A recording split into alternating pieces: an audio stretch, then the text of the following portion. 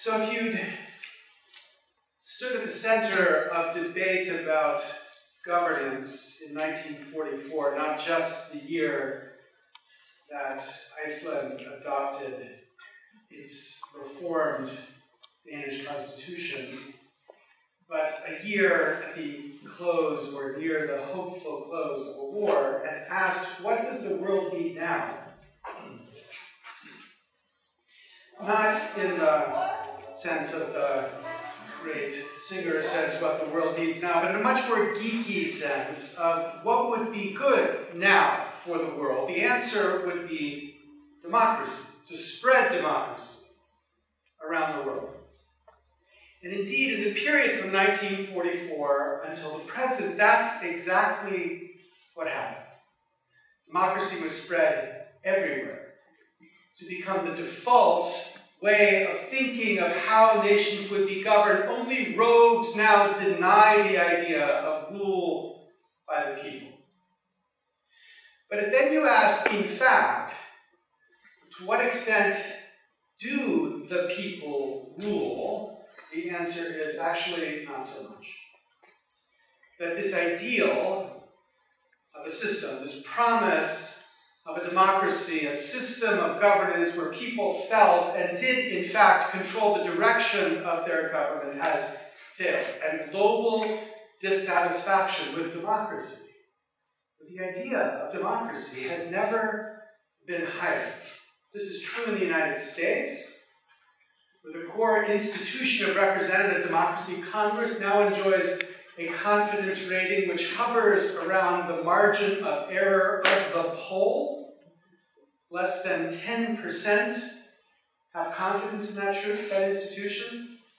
And to a lesser extent, it's even true here. We don't have a similar graph, but in this measure of confidence, the Parliament in 2015 had a relatively low percentage. It's twice as high as it was in 2010, but nothing to be proud of. The core institution of representative democracy, without the faith or the confidence of the people. We need to recognize that we're in the middle of a democracy crisis. A moment when the very idea that we all take for granted as the mode by which we shall govern ourselves is questioned and doubted, and frustration pushes against it. We need to understand this crisis and to understand its source, or I'd say its sources. And I think the source is something in us, namely in the people. It's something in them, namely the governments. And it's something standing between us and them, the role of a very special us within every modern democratic society, what we could call the elite. The elite. And it's the place of the elite that motivates me here today. It's common for people to recognize we're at a scary time internationally, where leaders, people vying to be leaders, are people like this in democracies around the world. That's scary. In America, many were scared even with the great Bernie Sanders. Many more are scared even with Hillary Clinton. These images of leaders scare people, but none of those scare me. What scares me is the growing skepticism about democracy among the elite. Comments like, what's wrong with the people? As I've heard it described, how could they be so stupid? What scares me is this elite sneer in the middle of this populist moment. Now, don't get me wrong, I am not, nor do I pretend to be a populist. As a Harvard law professor, I make the elite for a living. But this response, this sneer, is obtuse and oblivious, and it misses a critical truth about why we are here, and therefore it misses the urgent need for us to find a way to fix it. Okay, so let's start with the easy problem, the description of the problem of them, the problem of governance. It is a common refrain to describe democracies today across the world as corrupt. corruption has invaded the realm. But I think it's important to recognize this is not corruption in an illegal sense of corruption, at least in the United States. Ballots are not stolen, voting machines are not hacked. The corruption that dominates democracy in the United States is not illegal, it's legal corruption. It's a corruption in a much cleaner, more modern sense, a more effective, a much more effective sense than breaking the law and bribing officials. It is not corrupting the vote. In a very important way, it's corrupting who we can vote among.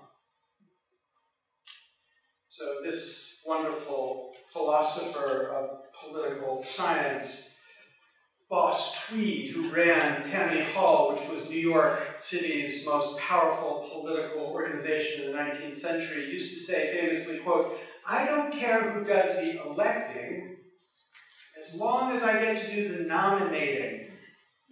Now, this image of control is central to understanding the nature of corruption in American democracy today. The idea that if you control the nominating, then the politicians realize that even though they need to be elected by the citizens, they must keep you happy first. This unrepresentative few who do the nominating then have extraordinary power within the political system. The consequence of that system, obviously, is to produce a system that will be responsive to these people who do the nominating, which are people I would call Tweeds only. Indeed, I want to call this system, this form of corruption, the nature of the way American democracy has been corrupted, Tweedism. It has a crude form, which is obvious, and we've seen it many times across history. So in Soviet Union had a form of Tweedism. There was an election. They had what looked like a democracy where everybody got to vote, but of course the candidates were crudely and directly selected by the communist leaders in the Politburo. And to be able to run in the election, you had to do well in the Politburo. So 19 people effectively selected the candidates that 270 million people got to vote. Or even today in Iran, there's an election in Iran, looks like a democracy, citizens get to vote, but of course the candidates who get to run are those selected by the Guardian Council. To be able to run in that election, you have to make the Guardian Council happy with you. Therefore, all sorts of candidates are routinely denied the opportunity to run. So 12 people get to select the candidates that 50 million get to vote among. But the real danger in Tweedism is not this crude form. The real danger is a much more subtle form of Tweedism, less familiar, but Tweeds who are effectively just as corrupt. So, for example, look at a model of old Texas Tweeds. In Texas in 1923, state legislature passed a law that said only whites could vote in the Democratic primary. So there was an all-white primary in the only party that mattered, because the Republican Party in 1923 was completely ineffective in the state of Texas. So Texas, like Iran, like the Soviet Union, had a two-stage election process, where in the first stage, whites selected the candidates that then everyone got to vote among. And to run in that general election, you had to do well with the whites. And what that did in this two-stage process was to filter the candidates, so that by excluding 16% of the public from this critical first step, you had the consequence, obviously, of producing a democracy responsive to whites only. This crude form of Tweedism, expressed in the form of race, had an obvious effect to defeat the character of democracy in the South. But it's not just from the early parts of the last century. Think about Hong Kong. Remember, about a year and a half ago in Hong Kong, the extraordinary protests that broke out, protesting the manner by which China proposed the governor of Hong Kong be selected. So this law said the ultimate aim is the selection of the chief executive by universal suffrage upon nomination by a broadly representative nominating committee in accordance with democratic procedures. Nominations by a committee. That committee was going to be 1,200 citizens, which means out of a population of 7 million is about 0.02% of Hong Kong. Now, 0.02% is a really tiny number. You can barely see it there, right? Here's what it looks like relative to the whole population of Hong Kong. That tiny corner is 0.02%. So what China said is this tiny committee would get to select the candidates, so to be able to run in the general election where all Hong Kong citizens could vote, you had to do very well in this nominating committee. And the concern of the protesters was that this filter would be biased. The 0.02%, as the leading protester, Dr. Lee, put it, were dominated by a pro-Beijing business and political elite. This is not an all-white primary, it was an all-red primary. And the consequence of this primary, obviously, would be to produce a democracy responsive to China only. That, too, is an obvious example, like the Texas example, of a way to take what otherwise looks like a democratic form and render it undemocratic. But here's the most significant example, I think, in this, completely missed by the mainstream political candidates in the United States right now. In the United States, we take it for granted that political campaigns will be privately funded. But funding is its own contest. Funding is its own primary. It takes time. Members of Congress spend anywhere between 30 and 70% of their time dialing for dollars. For the kids in the room, that's a telephone, right? So dialing for dollars, calling people from across the country to raise the money they need so that they can run their campaigns or for other candidates in their party to run their campaigns for victory. E.F. Skinner gave us this image of the Skinner box, where any stupid animal could learn which buttons it needed to push to get the sustenance it needed to survive. This is a picture of the modern American congressperson.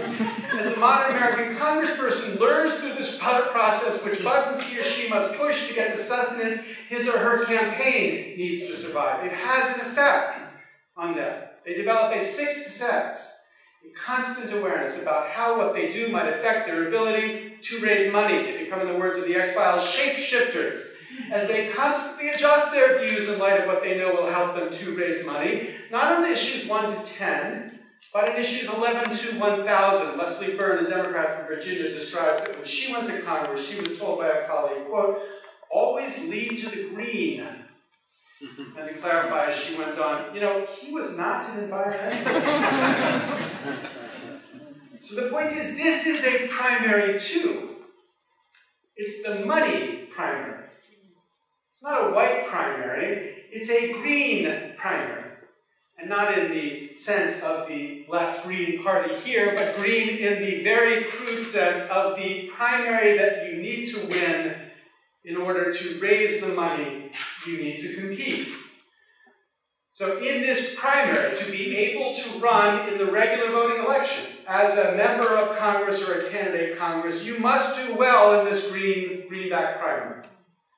And so this structure thus filters the candidates to those who can succeed among the funders of these campaigns. So who are these funders? Well, we can think about the biggest funders. I don't think that's actually very interesting, even though the numbers are quite dramatic. Something like 50 Americans have given half the super PAC money in this election cycle so far. So the big funders are really huge funders, but the more important are the systematic influences.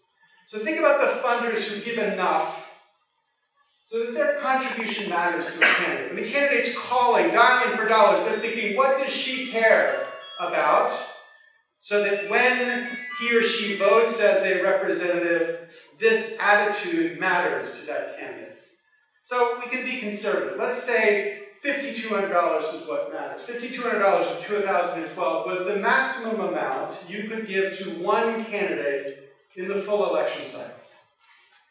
So let's say that people who give $5,200 are the funders. They give enough to matter. If you talk to people in Washington, they would say that's way too conservative. $5,200 is nowhere close to the amount that you have to give so that you matter. but let's be as conservative as we can. Let's say it's $5,200. So if you get $5,200, you're one of these funders who matter.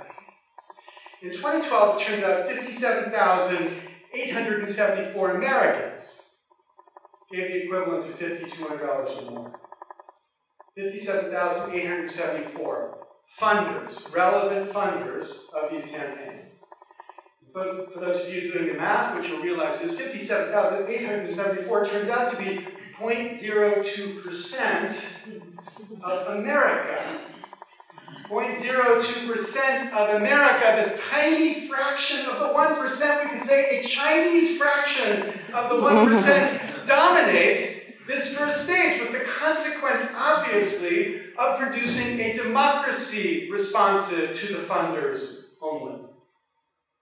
So Princeton study, which is a Harvard professor I don't like to talk about, so I'll put it off the stage as quickly as we can, by Martin Gillens and Ben Page, the largest empirical study of the actual decisions of our government in the history of political science, relating those decisions to the attitudes of the economic elite, the attitudes of organized interest groups, and the attitudes of ordinary voters. And what they find with the economic elite is what you predict as the percentage of the elite who support something, the x-axis here, goes from 0 to 100%. The probability of that policy being adopted goes up.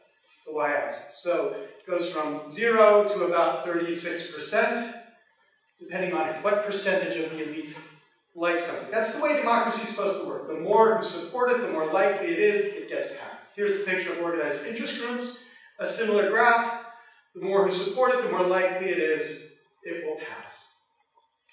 Here's the graph of the average citizens.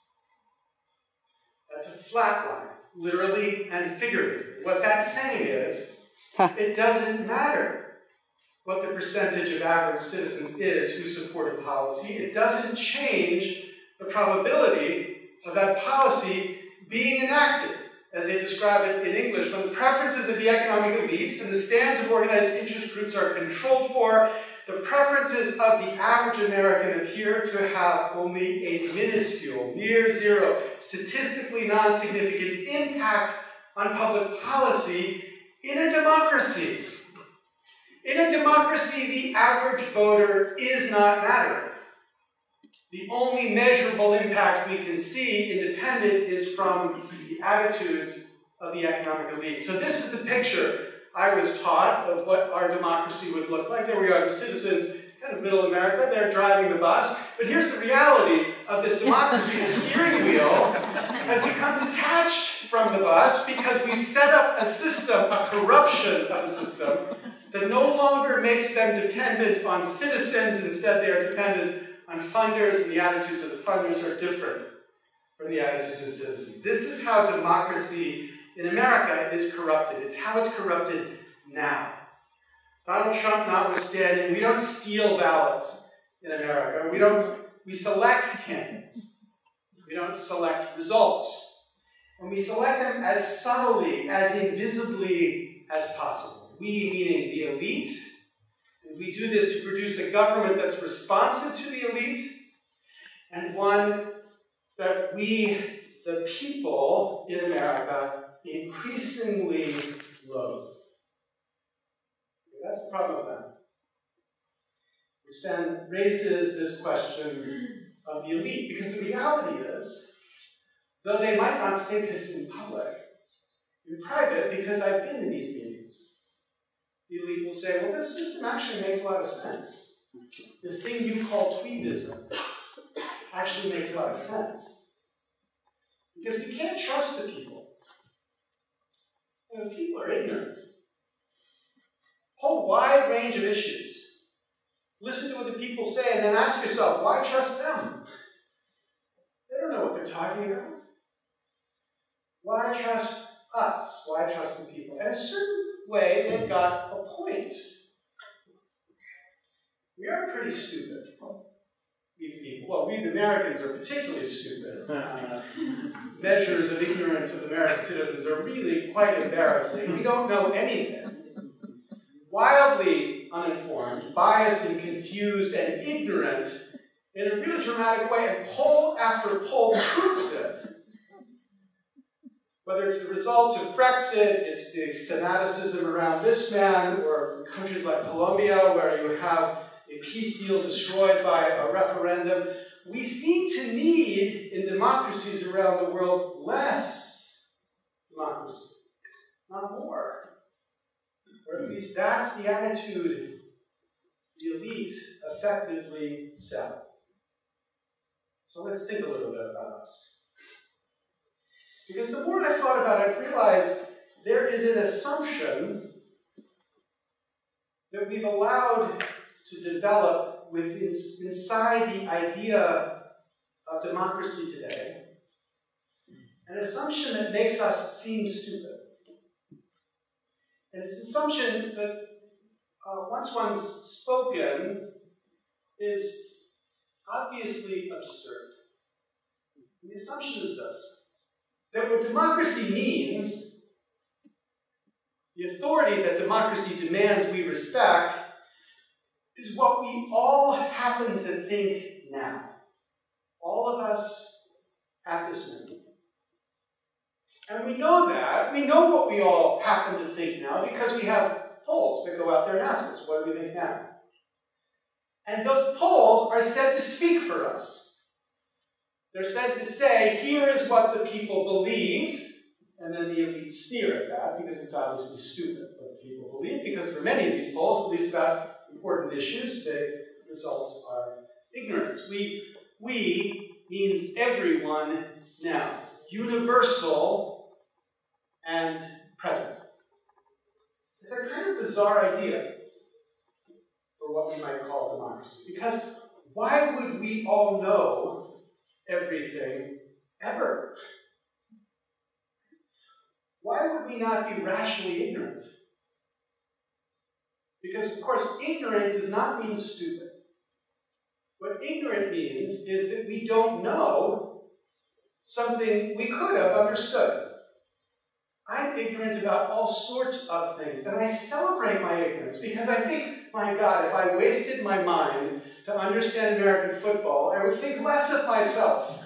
Why would I waste my efforts doing that? Now, I imagine I could understand American football. I don't think it's beyond me. It's not like string theory. I imagine I could if I wanted to, but I don't want to, so I don't. So I'm ignorant of American football. And in this sense, the people are ignorant. The people are ignorant about public policy issues. They're not stupid, they are ignorant. Of course we are ignorant, because we have lives. We have jobs, we have interests, and the interests are not politics 24/7. We are ignorant and not stupid. And what's stupid is the assumption that we would actually all know, or should all know, everything about these public policy issues always. That a poll should represent us. Instead, what I think we need to do is to recognize the silliness of that idea, that conception of democracy, that conception we've allowed to evolve within democratic culture, and say that's not what democracy is. What democracy should mean is the judgments of the people that are a conclusion of a process where the people have had a chance to learn, to deliberate, and to decide. Where they've had the opportunity to understand, to discuss, and then make a decision. That's what democracy is. We should think of democracy on the model of a jury, not on the model of an opinion poll. And we should also say, unless the democracy has had that sort of process, what it says is not us. Because those people who go through a process like that, the people who understand issues like that, are not ignorant. Indeed, we know from social science that large, diverse, informed bodies of citizens can actually produce better judgments about complex public policy issues than the narrow elite. Scott Page's really fantastic book demonstrates this mathematically in the way we understand the role of diversity in public policy judgments. We can see from this type of research that the ideal deciders are the people properly informed with an opportunity to deliberate and to decide. We should elevate this sense of us and bring it, revive it, make it a central part of what democracy means. Now, of course, we're not going to ever be able to silence the results of polls. There will always be polls. They will always compete with a conception of what the people can say. But what we can do is make better a parallel sense of us that competes with the polls through things like deliberative polls, randomly selected assemblies that give individuals an opportunity to deliberate, all ways to make democracy respectable, all ways to make a sensible people, a people within a democracy who understand enough to be responsible and respected for what they say. And what we need to do is to find and practice these ways to let the people speak. Okay, so I've told you a little bit about them, the problem with the government. I told you a little bit about the elite and the elite's comfort with the current state of corruption. And I've described a little bit about what I think the problem with us, with the people, is right now under the conception of democracy that we have. And now I want to come around to why I'm here in Iceland. Because if you think of everything I've seen so far, you should now see what makes Iceland so cool. Not in the temperature sense, but in the, cool as in that's cool sense. So cool for democracy theorists and democracy activists around the world. You can see why any Democrat should love this incredible place, and not just for its beauty. Because everything that democracy needs is happening and being practiced here. This is, in a microcosm, exactly the struggle and the effort at reforming the idea of democracy that I just described. In 2008, as you know, anger with the elites exploded in Iceland. And it produced a really extraordinary democratic initiative. The aim of this initiative was to eventually crowdsource a constitution. And the process of that crowdsourcing was literally unprecedented in the history of democratic constitutions. An unprecedented process. Beginning first with a randomly selected 1,000 citizens who were brought together for the purpose of identifying values that a constitution should embrace. Given, I think, too abbreviated, but at least an opportunity to deliberate about what those values should be. And then second, a process by which experts could transform those ideas into a plan, a set of choices that a constitution would have to make. And then 25 people elected from 525 who ran an extraordinary idea in a population of 300,000 to sit on what would eventually be called a constitutional council. A council that would begin a process of public deliberation by drafting over 4 months a series of drafts of this constitution that were commented upon by citizens in Iceland and because posted on Facebook by citizens around the world. Eventually producing a draft which had a referendum. The first question of which, as translated on Wikipedia, was, do you wish the Constitution Council's proposals to form the basis of a new draft constitution? The basis of a new constitution. 67% of those voting said yes. Now, you should recognize, and as a teacher of comparative constitutional law, I offer this from some expertise. Never before, with any constitution anywhere, has this been the process for crafting a constitutional document. Never before. And from the perspective of the flaws of democratic theory that I've identified, you can see why I look at that process and celebrate it. Because it mixes together the very best of what democracy could be. Celebrating random selection of people who are given an opportunity to deliberate with information. Informing citizen bodies like the Constitutional Council and giving them an opportunity to draft and take comments from a public. And a final stage where the public, after intense public discussion, has the opportunity to say yes or no to the values that have been identified. This mixes the many ways we need to represent the people and gives a process that we should be celebrating as democratic theorists. Not quibbling, because of course we could quibble, but celebrating because it is so distinctive in the history of how constitutions have been crafted. But then, so then what? So now what? Because right now, the critical question Iceland faces is, will that democratic act count? Will it matter? Because now, either the elite in Iceland can ignore what happened, or they can embrace it.